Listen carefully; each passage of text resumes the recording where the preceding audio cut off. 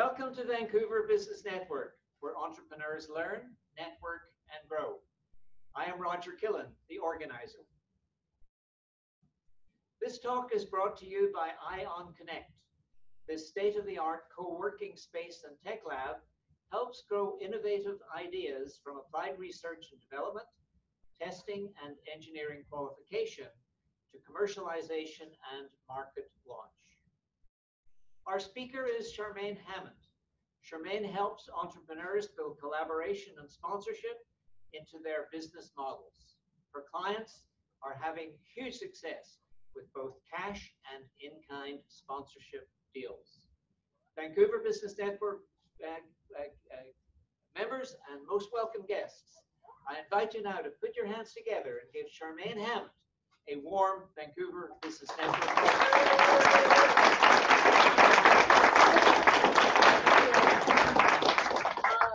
Thank you. Well, it's a pleasure to be here talking about sponsorship because this is a really important discussion for all of you that are entrepreneurs, speakers, authors, coaches, and as well as nonprofits and service clubs. So tonight, I wanted to mention that we have a free ebook on raiseadream.com. It's right on the homepage. You might want to go and download that. It goes through some of the information that we're talking about today, and you'll see some of the slides that or not the slides, but the model that I speak about is actually in the ebook. That's raiseadream.com. So let's dive in. We're going to be talking about what sponsorship is and what sponsorship is not, because there's a lot of mistakes being made out there. And I want to ensure that as you go out and start building collaborations, building partners and sponsorship arrangements, that you actually don't make those mistakes. That'll be one way that you stand out to all sponsors and brands. We'll talk about how sponsorship and collaboration can actually grow your business, expand your reach, and bring in more income. So how many of you like that part? All right, and we're going to go over what we have in Raise a Dream as a 7-step model. Both Rebecca Kirstein, my business partner, and I have been working in the area of sponsorship for a long time. And we discovered that when we met one another, we were using the same process. So we put a model around this, and it works, and our clients are having a lot of success. We'll also talk about, in addition to the mistakes, we're going to talk about some of the things that entrepreneurs get stuck on, like what holds them back from getting sponsorship so that you don't get stuck. You can just move forward. And I always encourage people to start tonight. So your homework will start tonight, or for those of you watching this, you will start when you finish the video. And then we're also going to talk about leveraging relationships you already have. This is one of my favorite pieces to talk about because each of you is incredibly connected. And sometimes we don't actually know how connected we are. And a big part of sponsorship and collaboration is actually leveraging the partnerships and collaborations that you already have in place, but also the relationships. And the first 40 sponsors that I brought into my business, this goes way back to about 2010 when I was launching my first book, and the cost of the launch was getting quite significant. We wanted to do a tour and all kinds of events. And all of the 40 sponsors that we brought in were all people I had in business relationships, many that I had met in groups just like this. So the power of relationship is critical when we talk about collaboration and sponsorship. So the model is going to help you build income, influence, and impact. There's a lot of speakers, there's a lot of authors that are not leveraging sponsorship. And at Raise a Dream, we always talk about this. It takes a team to raise a dream. So let me get you all to say that out loud. We're going to do some repeating back and forth so I can keep you energized tonight. So it takes a team to raise a dream, if you all want to say that back out loud. It takes a team to raise a dream. Awesome. All right. Let's dive in. What sponsorship is and is not. And if some of this is resonating for you, if you've heard this, feel free to nod or put your hand up so I know you're with me. Sponsorship is actually what we call a marketing relationship. This is really important. How you think about sponsorship is going to shape how you talk to brands and sponsors. It's going to shape how you build relationships, and it might predict where some of the errors are going to be, and that's what we want to avoid with you. So sponsorship is a marketing relationship. businesses sponsor things, projects, people, initiatives, movements, authors, launches, all kinds of things, because they're looking for something in return. So sponsorship is not free money. It's not a grant. It's not an investment. It's a marketing relationship. So say out loud, sponsorship is a marketing relationship. Sponsorship is a marketing relationship. Awesome. And there's two kinds. When we talk about sponsorship tonight, we're going to talk about two types of sponsorship, one being in kind and the other is cash. Now, cash is probably self-explanatory in terms of what that means. In-kind sponsorship means where a company, a business, a brand provides you with something in exchange for something. So we actually have sponsors tonight. What have you heard tonight about sponsors? So say again? The food sponsor. So we have a food sponsor tonight. And what else? We have a venue sponsor tonight. So those are great examples of where we have in-kind sponsorship. And some of you talked about events, that some of you are hosting events. There's lots of opportunities to bring in both in-kind and cash sponsorship into events. So let's out loud, and for those of you that are watching the video later, you can do this just having a conversation in your head or with other people you know. But what we want to do is have what we call an idea circle. So let's get a list going of what are the types of things that could be sponsored. So I'll start with a few, and then I'm going to invite you to share what else do you think could be sponsored. And I'll repeat that so that it's clear for the video. So some of the things that I have had sponsored in my business over the last many, many years are things like clothing and hair. I don't mean sponsored hair, but hairstyles and hair products, jewelry, travel. So from a Winnebago to hotels, to bus fares, to food when I'm traveling, photography, videography, marketing support, and those are just a few things. So all of you, what else could be sponsored? What could sponsors provide in kind? Equipment rental or the use of equipment. Equipment rental or use of equipment, and we see that a lot at events, don't we, Chris, where sponsors come on and they're providing equipment, whether that's AV, whether it's sound, whether it's technology, lighting, and the list goes on. So I love that. Equipment. What else can be sponsored? Roger. A gift to accompany a ticket? Yes. Yes. Ticket includes a gift? Absolutely. Ticket includes gifts. Absolutely. And you actually brought up another point in there, Roger, that often what is being sponsored is gifts. Gifts for speakers, gifts for attendees. You've all gone to conferences where you walk out with what? A swag bag, and that's full of gifts. And some of you were talking about that earlier. What else can be sponsored? Yes. Car. A car. Vehicle. Yes, absolutely. We had a Winnebago sponsored.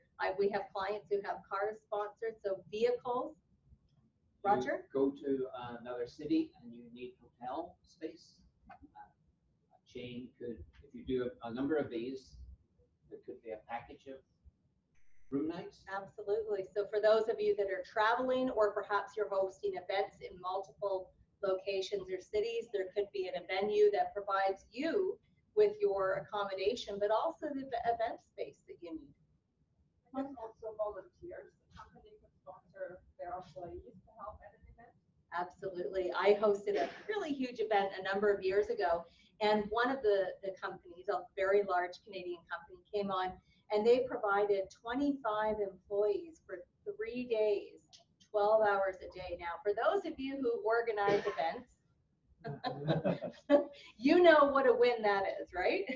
To have 25 people that are there. But in addition to that, they also sponsored all the PR. So they did all the outreach to media. They did the press releases. They also gave their videographer team to video the event, their photography team. Isn't that huge? And that was all in kind. There was no check written. Now imagine that as us for hosting the event, all of the things that we're not having to be paid for, but also that peace of mind that we had dedicated volunteers for 3 days that were really behind this event. Anything else that you think can be sponsored? Or is it bringing up ideas for you? Yes. Sponsor and spa services. Oh, yeah. Spa services. And actually, you kind of get me thinking personal health care, any kind of health care products. We used to use a different word for time, it's contract. Contract, So yes. we call it contract, so we would contract for, space in a hotel, for media coverage, for Yes. advertising, radio people, they lived in the world of contract forever. And so, you get a spot on the radio to advertise in kind or in exchange for a seat in one of your classes. Absolutely. Like that. So, Right. So Bill's talking about another term that you hear in sponsorship and in marketing and advertising, which is contra. And we often see that with media. And really what we're talking about is a collaboration, right? Beautiful. So why would a sponsor say yes? This is really important. And it's probably one of the most common questions that Rebecca and I get all the time, because people will say things like, I'm just starting out. Why would a sponsor say yes to me? Or this is the first time I'm holding this event. Why would a sponsor say yes to me? Or I've never done sponsorship before. I don't have a track record. I'm looking for my first sponsor. Why would they say yes? Any thoughts on why you think a company, a brand, would be interested in building a marketing relationship with you? Why might they say yes to you? Depends on the cause or the story that the individual tells to the company. Yes, so the cause or the story that's being shared by you, and we're going to call you the sponsor seeker. So by the sponsor seeker to that company or brand, the sponsor. So your mission, the purpose, the story behind it, yes. Exposure. Yes, a lot of times companies are looking for exposure. And exposure can be sort of, it can have layers. It might be exposure to a new audience.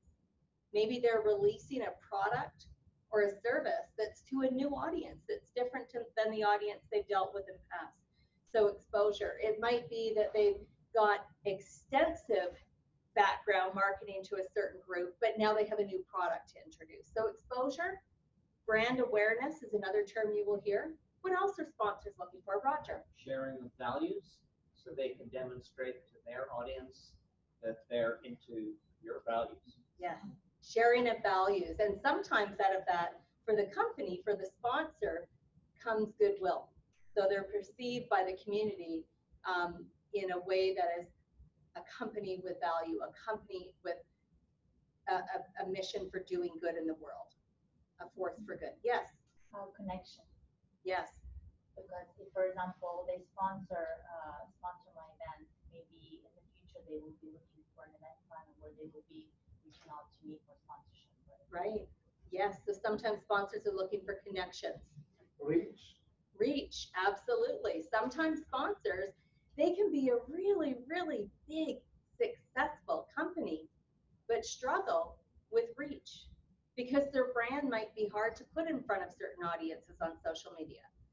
So reach is really important. And I want to mention at this point that one of the tasks for all of you when you leave here, when you finish watching this video, is to really spend time building and expanding your reach as a company, as a business, as an entrepreneur. LinkedIn, and we were talking about LinkedIn. LinkedIn is one of the most powerful tools when it comes to sponsorship. And it's where I find probably 75% of the decision makers that I need to connect with is through LinkedIn. And I'm pointing at you because you've written a book about this, right? So with why a sponsor says yes is they're looking for something specific. Let me talk about mistake number one. Sponsor seekers often assume they know what the sponsor wants. We assume they want more sales. We assume they want reach. We assume that they want to get in front of a certain audience, and we know what that audience is.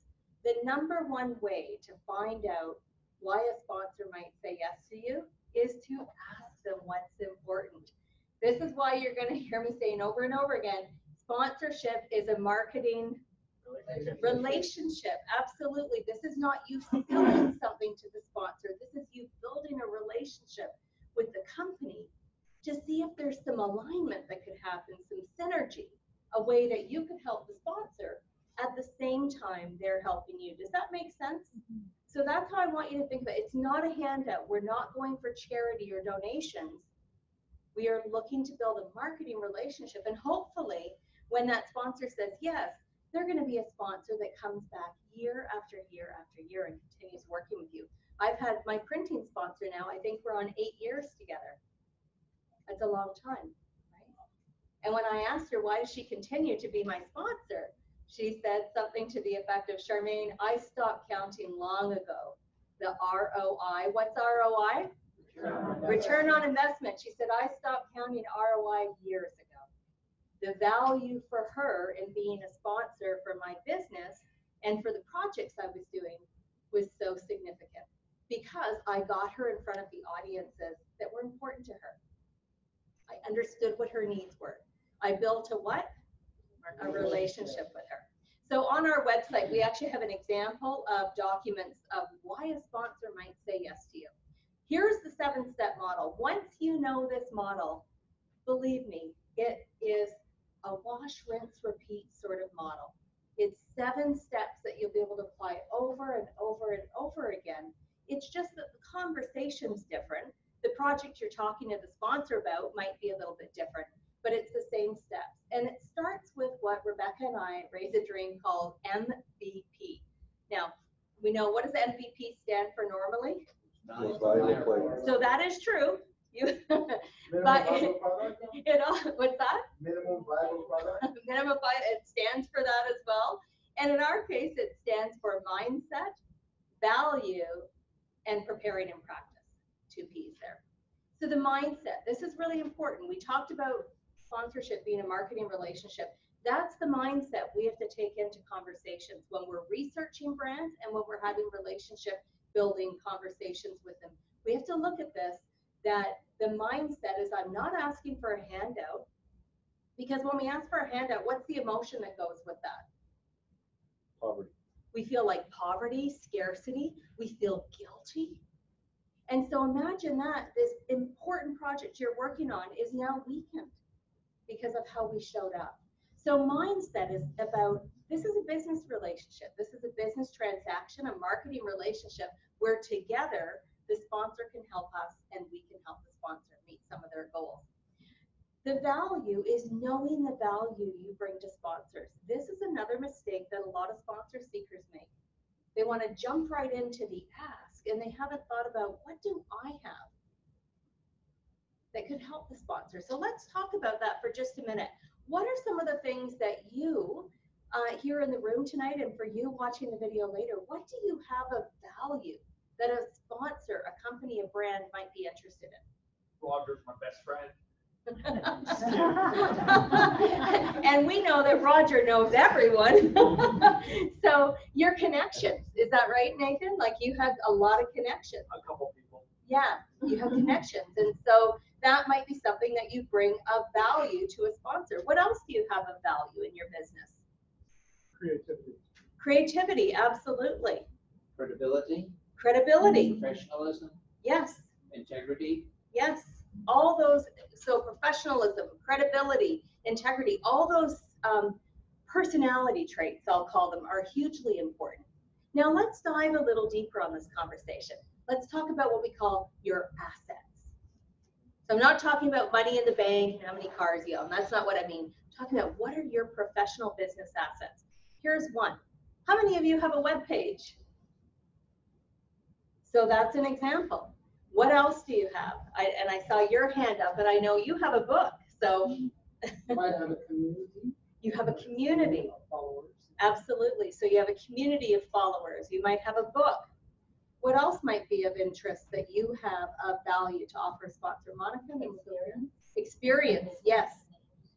Absolutely. And please never underestimate how important and valuable that experience is. If you look back over the last 1 year, 5 year, 15 years of what it took you to get where you are today in terms of the struggles that you've had, the learnings that you've had, you might have had to pay into your own education and take workshops or webinars or courses or post-secondary education to learn what you do. So all of that builds experience. Monica. Yeah, probably a group of people that have a certain challenge that might be matching what the sponsor is looking for because they tailor maybe a different service or product to that particular group with that challenge. Yes, so You might have an audience that a sponsor is really interested in, is what Monica was saying. You might have an audience that that sponsor is really interested in. Roger? Capacity? Capacity. Tell me what you mean by that. Given all your history, all your attributes, the sponsor might want to go somewhere and you have the capacity to go there with the sponsor. Yes, capacity. Beautiful. Abilities. Yeah, the abilities that you have. How many of you ever have the opportunity to be on media? Wonderful. Media is a great benefit. For one of the sponsors I had during my Million Acts of Kindness tour received about $300,000 worth of media, because every time I was on media and our big Winnebago pulled up, what do you think the TV crews did? What did they film? Us driving up in the Winnebago with all the logos on it. And then, of course, when we talked about our tour, we shared stories about our sponsors. We didn't say things like, we want to thank our sponsors. We shared meaningful stories that connected the brand to the viewing audience at home. If they were to go and purchase all of those moments that we gave them on TV, it probably would have been about $300,000. So they certainly got their ROI, as did all the other sponsors that were involved in that. So what about a blog? Who's got a blog? Anybody write articles? Okay, how many of you are on more than one social media platform? Okay, does anyone do videos or Facebook Lives? These are all things that a sponsor might feel are of value to them. And the last part is learning this model, preparing for relationship building, preparing to have these conversations with sponsors that we're going to talk about in a minute, and practicing. One of the homework exercises that I think is really powerful is to actually summarize your business or your project. So for example, if you have an event coming up, to be able to share with somebody a description of your event that is 2 minutes or less. And the reason I say that is when we get on sponsor calls with new brands that we're building a relationship, often the call is 20 minutes to half an hour. We're going to talk about discovery calls in a minute, but we've got to be really succinct at sharing who we are, what we do, and what projects we're working on in a bite-sized piece of information. For two reasons. One of them is we don't want to provide all the details without hearing the sponsor talk, because we might then be providing all kinds of details that are not relevant to them. They're not interested in. And then what response might they have about our project? They say, no, it's not a fit. And it could be a fit. It's just that we gave them the wrong information because we didn't take time to get to know them. And the second part of practicing and preparing is that we've really got to be good at conversing with people. So for those of you that get a little squeamish with phone calls and having conversations with people that you've never met, does anyone get like that? Okay, here's your challenge. You have to go talk to strangers every day. So when you're in the grocery store, have a conversation with the person in the lineup. Because every time you talk to a sponsor, and Roger, you've done lots of sponsorship, is this true? You're talking to someone that you've never met many times. So there is that little bit of awkwardness for many of us. So practice talking to strangers. And then I'm going to show you the model that will help you get there. So what's... I just thought yes. Another asset. That oh, we another all asset. Have, and that's the first 4 seconds of every video is available for sponsors, logo URL. Yes. The first 4 seconds on videos is available for sponsor URLs, logos, any kind of promotion. And you do that with, do you do that with yours, Roger? I do that with Get Inspired Talks. Yeah, with Get Inspired Talks. Great. So 7-step model. I'm going to tell you what the model is, and you can see that on the screen, but we're only going to focus on the first couple of steps, because if you don't land the first couple of steps, the rest of them are not going to work very well for you. So what is the first step, please? Identify and research. Right, identify and research. So the first thing we have to do is identify the companies where we think there could be a fit, where we resonate with. Maybe there's some shared values. Maybe it's our dream sponsor, that brand that we really want to be aligned with. So we identify and create a list of those businesses. I really encourage you to look close to home. A lot of times what people do is they start writing down all of the international brands that they'd love to be connected with. And that's awesome. Those international brands are often working 2 and 3 years out. So I just had a sponsorship conversation today with an international brand, and they are making decisions for 2021. 2019, 2020 is all spent. So if I have a project coming up in 8 months, will I get sponsored from that company? No. Probably not. So we need to understand that the larger the sponsor, often the longer the time they need, the longer lead time. So always look close to home. It's so much easier to build relationships with the companies and brands that are in your community. And I mean in your community and also the community that you live. That's where we start. Identify and research. What's like you say a large company is usually 2 years ahead. What would be like for me if I say I run a dance festival, we're only a year ahead. Yeah. So what kind of company would be a year ahead versus 2? Right. How would we be able to quote unquote find that information? Yes. So say name an international brand. IBM. So IBM is probably going to be harder to bring on board because they're a much bigger company that's working internationally. However, there are ways to build relationships with IBM in your own community.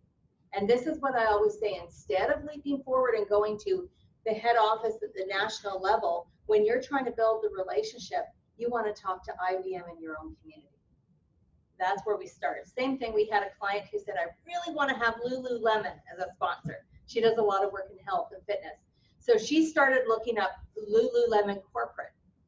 And I said, well, Lululemon corporate at the head office is dealing with a lot of sponsorships that are pretty big in size. I thought, what would happen if you went down to your local Lululemon stores and built a relationship with them? And what's happening is that those managers are now looking at, hey, maybe there's potential for a regional project. And who better to bring that sponsor seeker in front of the regional manager but Lululemon managers, right? So that's where leveraging relationships is important. So start close to home, start local, identify, and let's talk about how you research them, because the research is critical. This will shape how your phone call goes and whether you get phone call number 2. Sponsorships generally do not happen in one phone call. It's a series of relationship building steps and a series of conversations. So the research that we do is we definitely check out the brand, the company's website. Makes sense, right? That's probably one of the things that you would do. But then we immediately go on to all their social media platforms. Why are we looking at their social media platforms? See who else they sponsor. Say again? See who they sponsor. Yes. We're looking at what else have they sponsored. So if I was looking at a particular brand and it looked like everything they sponsor is children's sports, and the project that you're working on is something for women's empowerment, it might become obvious earlier on that that particular sponsor, as awesome as they are, may not be a fit for your project. And then you don't have to spend time building the relationship and wasting their time and yours. What else does researching them on social media do? What they actually looking for. Yes. When they sponsor someone, it will give you an idea of what they're looking for from what they sponsor. Absolutely. It gives you an idea of what they're looking for. It gives you an idea of what they value, what matters to them. You're going to see repeated words. So I love to use Waves Coffee House as an example. If you go on Waves Coffee House website, they use one word in every variation possible. And that word is connection. They use connected, connectedness, connection, every form of connection. They also have pictures on their website that look like connection. So this helps you understand what's important to them. Research their website, press releases, watch their videos, look at their social media, and you research them. As soon as you find a sponsor you want to build a relationship with, start following them. Engage on their posts, but never in a way where it's like, oh, wow, that was great. Oh, and by the way, I've got this great event coming up. Never do that. What you want to do is just be a champion for them. Get in front of them by being a supporter and a champion. You slowly build that relationship if you're building that online. What's step number 2? Connect. Reach out, connect. Reach out and connect. This is this is where people get stuck. And a lot of entrepreneurs stay in research mode forever. How many of you have been there? It can't just be me. Yes, I see you. So don't get stuck in research mode. You don't need a list of 874 potential sponsors. I say that because one of our clients said, when do I stop? And I said, you stop after about 10 and start getting ready to pick up the phone. And she said, oh, I think I'm just going to try and hit 1,000. I said, well, you know, you've been at this for a long time. How about you just make a phone call? So she was nervous of the conversation. She was nervous of the relationship, but she felt like she was doing something while she was in research mode. The reason we do the research is to help that reaching out and connect be important. Now, I mentioned LinkedIn. How many of you are on LinkedIn?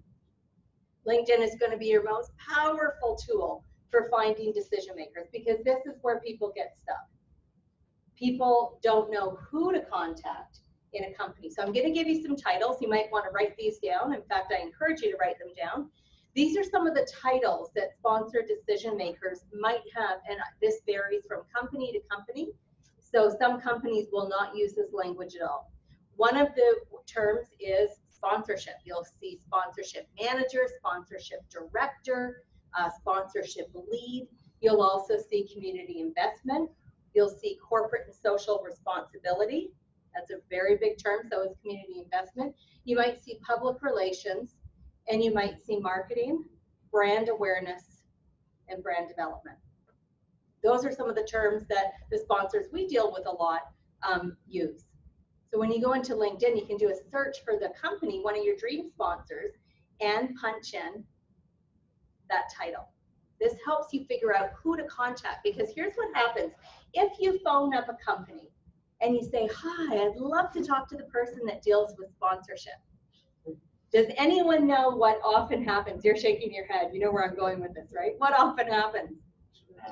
It goes to like a mailbox that may not be answered, because some sponsors, I was talking to a sponsor the other day, 15 sponsor decision makers in his office, 15, 8 hours a day doing this. And they all get between 20 and 40 voicemails a day of people looking for money. And he said he alone processes 400 proposals a year, most of which he shreds. Do you want to know why he shreds them? Because you don't want yours to be the shredded one, right?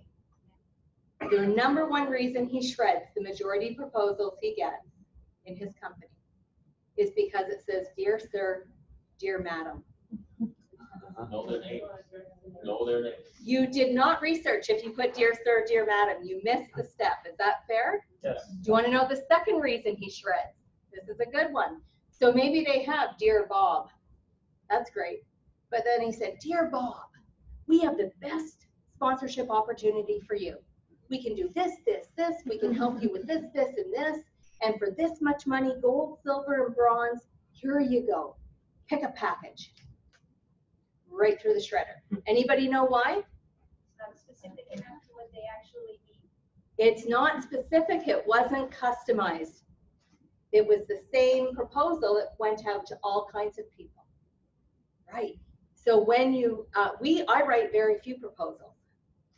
Generally, it goes from conversation to contract, or the proposal becomes the contract. And that's because there is so much conversation going on that the sponsor works with us to create what this is going to look like, what this collaboration is going to look like. So we've got to connect. Now, I want you to know that from the sponsors we talk to, sometimes it takes persistence. How many of you have reached out to sponsors before? Does it take more than one attempt, Roger? Does it take more than 3 attempts sometimes? Takes sometimes years. I just finally got on the phone with a national sponsor, and I've been trying to nurture this relationship for 2.5 years. And we are now at the head decision maker level. But was it worth the persistence? Yep. Absolutely, because the conversations we're having are far greater now than they would have been a year ago. So it takes persistence. So you've reached out on LinkedIn. You might say, have a LinkedIn message that says, I'm really interested in learning more about your brand. Notice that you didn't talk about who? You. You didn't say, I have an event, I have a book, I have a this. You simply said, I'm really interested in learning more about your brand. I noticed that, and you might pull something of interest that you found out from your research. And then you said, I'd love to, or I'd welcome the opportunity to hop on a quick phone call to learn more about your company. LinkedIn is the #1 way I get yeses to that. Email does not work. For those of you who have done sponsorship before, have you found that emails often are not being responded to set up a meeting? Yeah.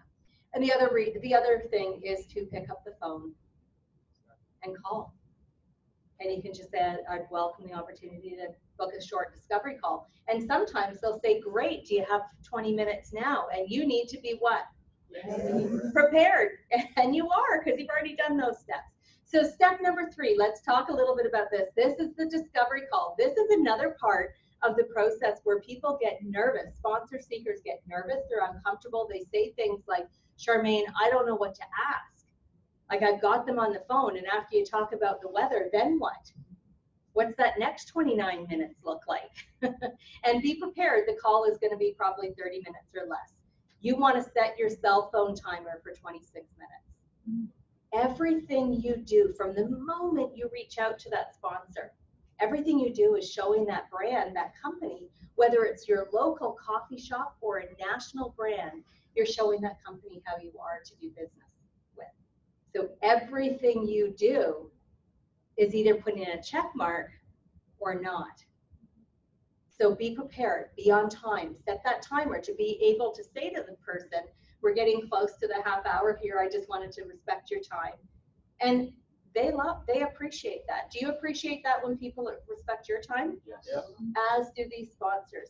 And what they really appreciate, and this is coming from sponsor interviews that we do, they love it when you've researched them and you can ask them questions that you actually have some substance to. I noticed that on your website, and then you form a question.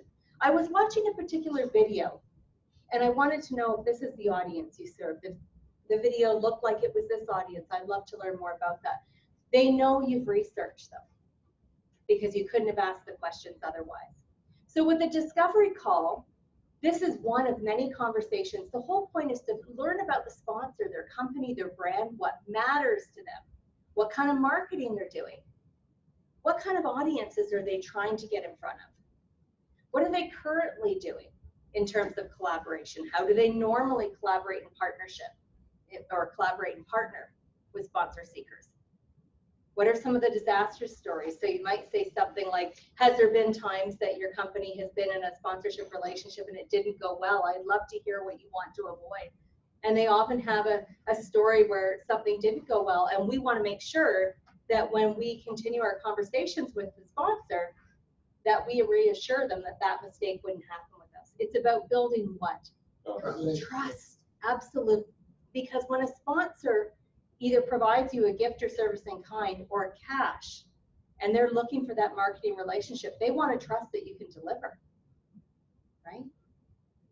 So the discovery call is more about who?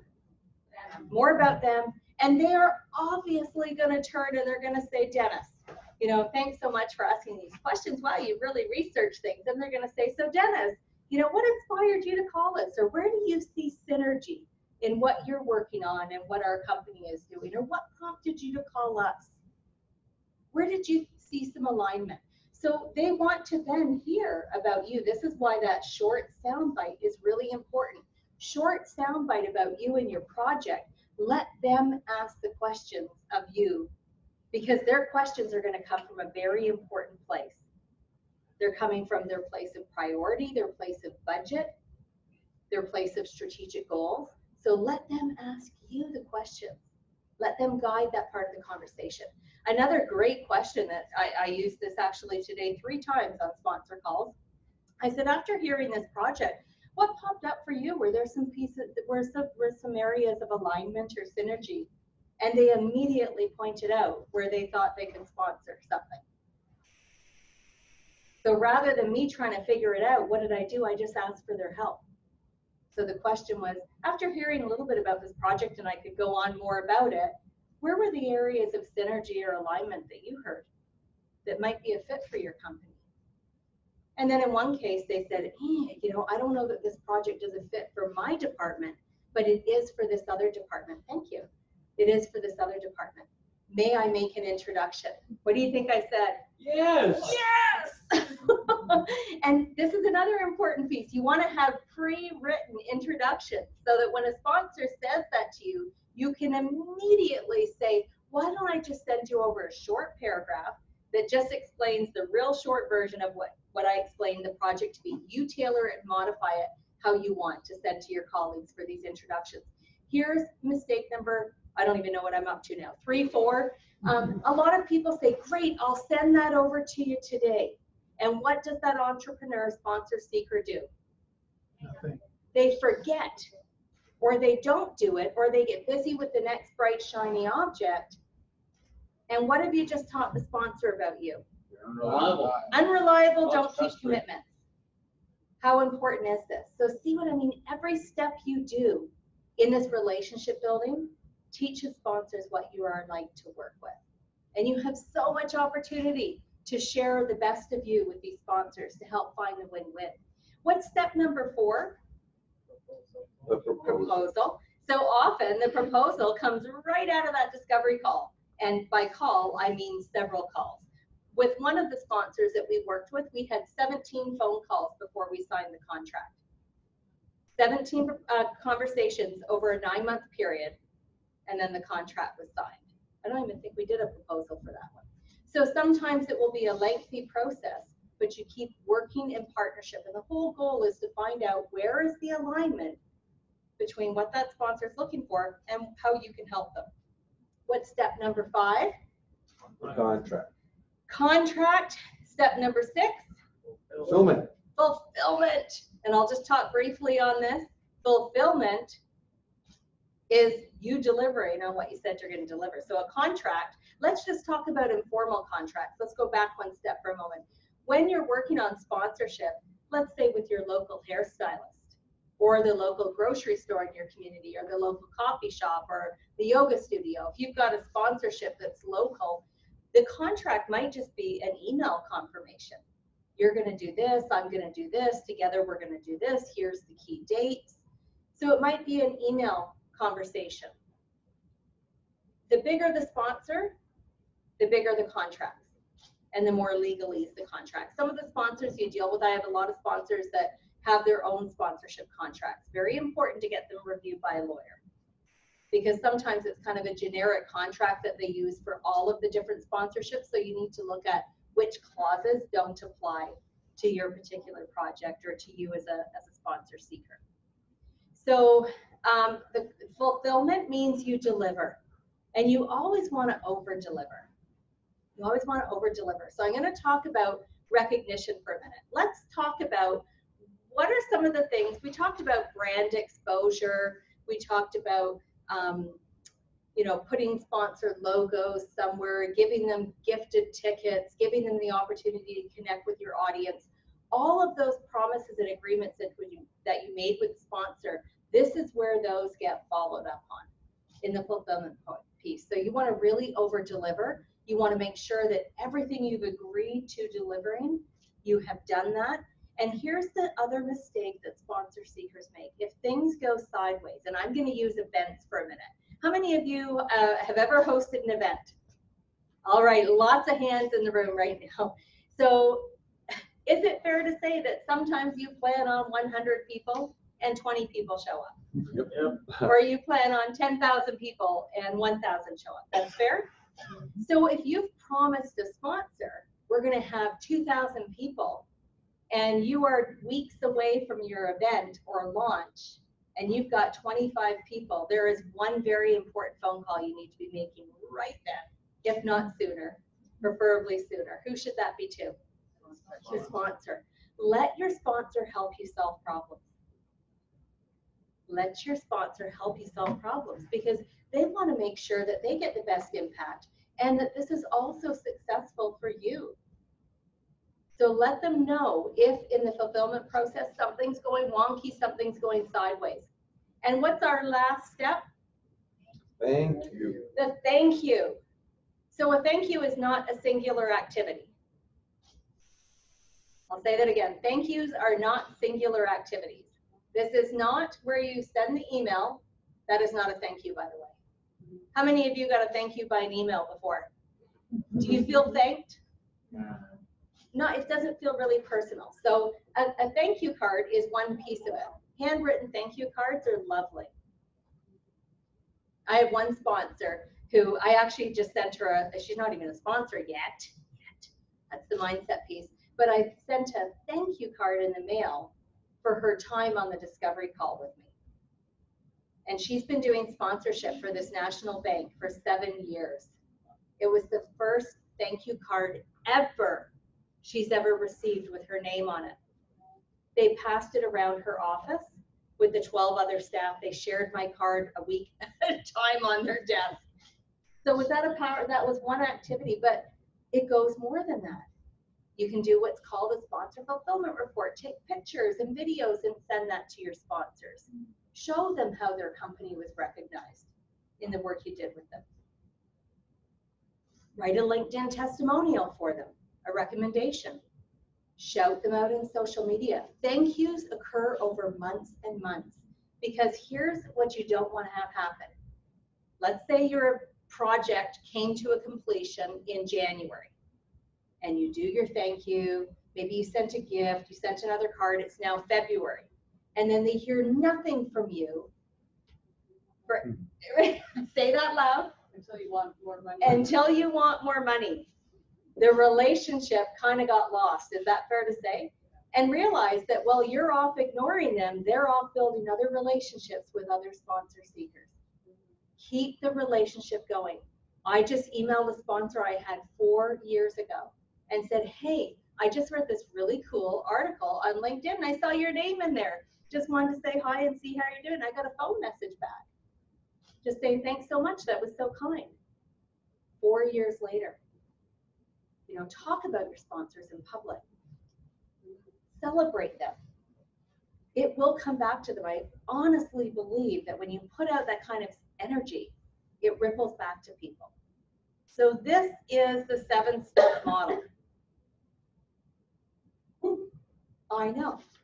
And then you pick up, you start it all, he says, I love it. And then you do this over and over and over again. Every single sponsor that you're going to be approaching, you do this model through. However, you might find at the discovery call that this is not a good fit for you. Maybe you're not in agreement with the sponsor's values. Is that fair? Yeah. You start asking questions, you're thinking, ooh, my audience isn't going to react well to that. Or, ooh, that's not the language I use, or that just doesn't feel like a fit. So you might not progress through the rest of the model. Fair? All right. So let's review these again, because these are the 3 takeaways that I want you all to go away and do. So let's talk about dream sponsors. How many of you, when you think about, wouldn't it be great to build a relationship with company, and you fill in the line? Give me some examples, give the group some examples of companies that you would love to build a relationship with, a collaboration with, and maybe secure for sponsorship from. Let's hear a few examples of who those companies might be for you. Cineplex. Cineplex. Van City. Van City. And that could be, depending where you are in the world, that could be a different bank, it could be a service, like a credit union or a brand, national brand. Bill Gates Foundation. Bill Gates Foundation, so a foundation. Board of Trades. Board of Trades. Tourism Board. Tourism Board. Homework exercise number 1 is to do this. Identify 15, how many? 15 companies you'd love to build a relationship with. And then I want you to just pick 3.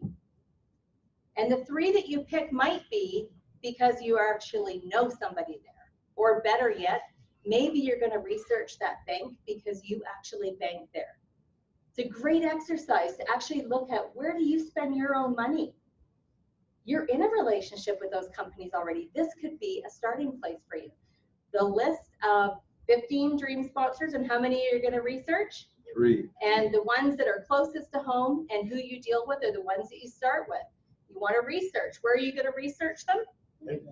LinkedIn and social media, their website, press releases. We spend anywhere from 30 minutes to 2.5 hours researching a sponsor before I get on a discovery call.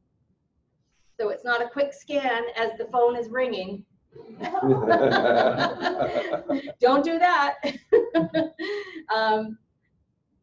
These are some of the things that you can also research. If you're at an event, research the program guides. Go to the trade shows and meet the sponsors. So many people at events do not walk around the trade shows.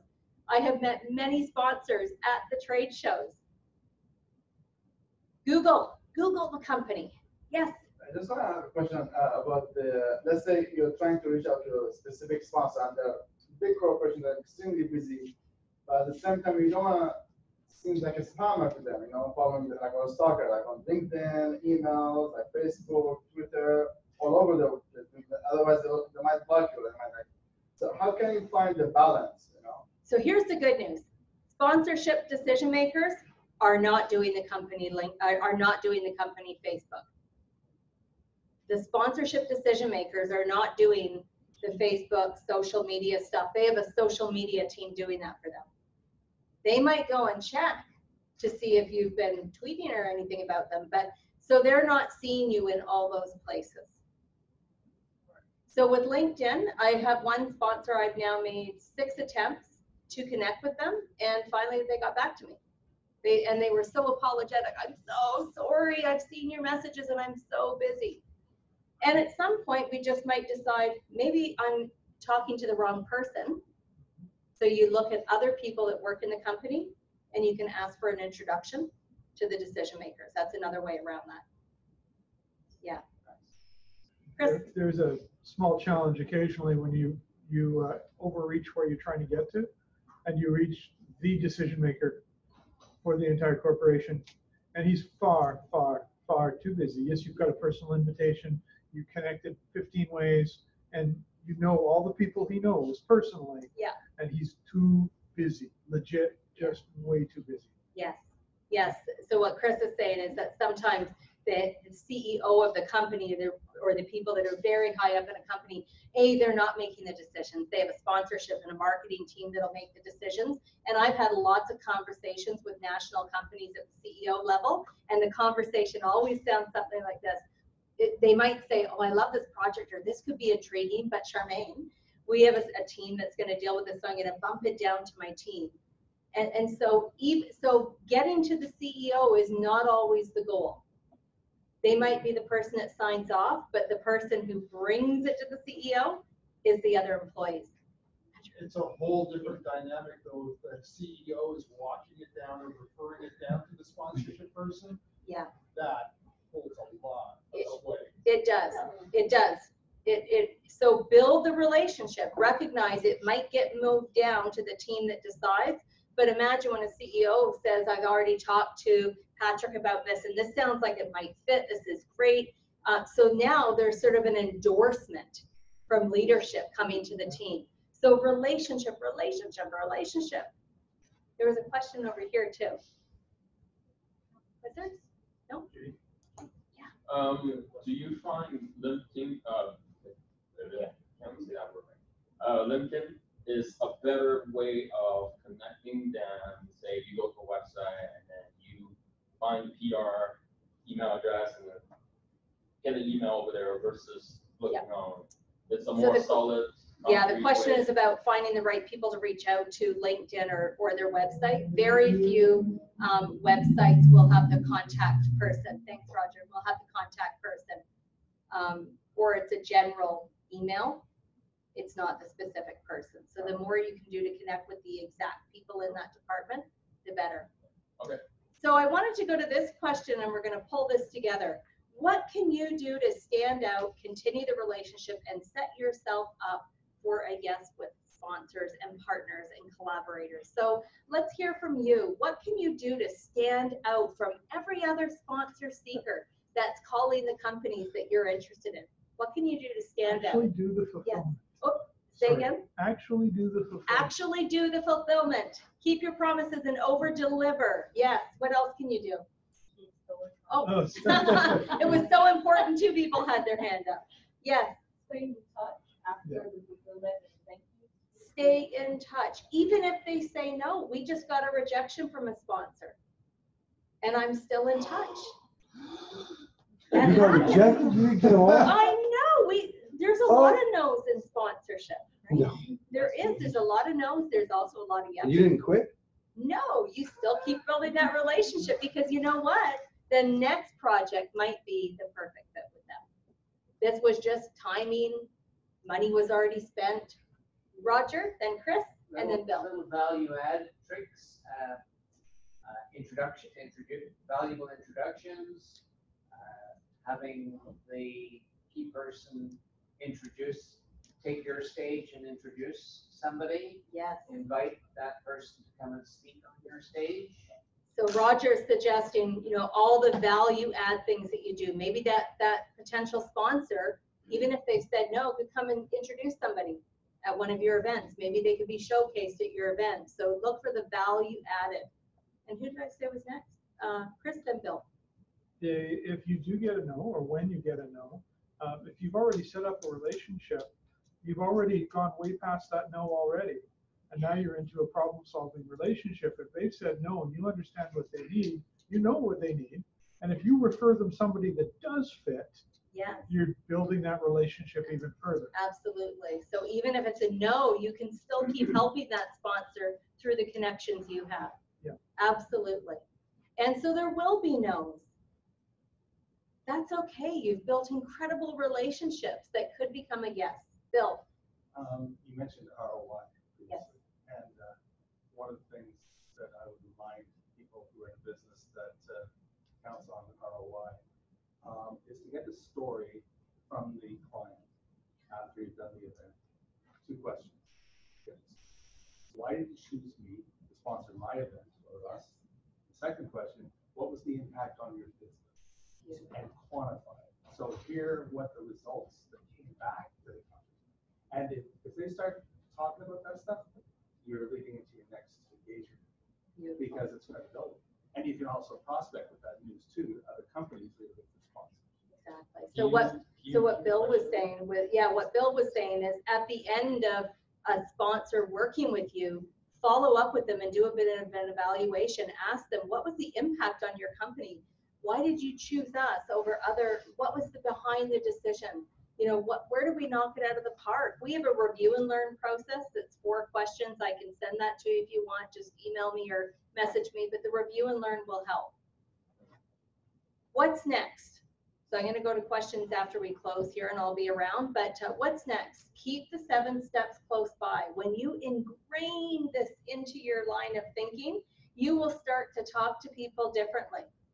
I have found sponsors in grocery stores because I had the conversation with a stranger, but I knew that after the conversation, there was other steps I needed to do. So memorize this model, keep it handy, print it out. Make sure that if you're an online viewer, I'll talk about how you can get in touch with me in a moment. Check in on your MVP, your mindset, your value, and how much you're practicing and preparing so that you do stand out. Take action. Write that list of potential sponsors. Look at who you already have relationships with. Create a list of what you can offer to sponsors as value.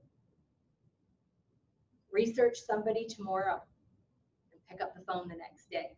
So break through that discomfort. It's okay if they're not interested. It's okay if it's a no. You can also say, do you know of other companies I should be speaking to? But reach out to people that you have relationships with. The people that you have relationships with are going to be the best people to connect you and to support you. So for our online audience, I encourage you to download that ebook. It's on the website. It's free. It takes you through much of what we've talked about. This is a much longer conversation that we condensed into an hour tonight. You can also contact me. So if you're interested, the online viewers, if you're interested in having what we call a Raise a Dream strategy call, you can reach out to me on Facebook or LinkedIn or email or through our website, and I'd be happy to hop on a call and look at your sponsorship, and I really appreciate you watching this video. All right, Roger.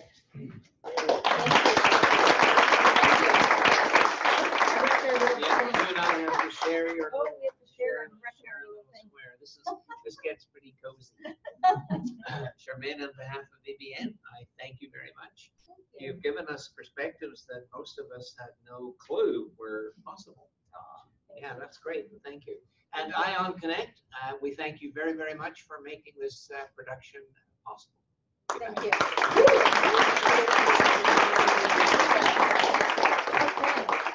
I'm just going to stand here with tape on my shoe there. There we go.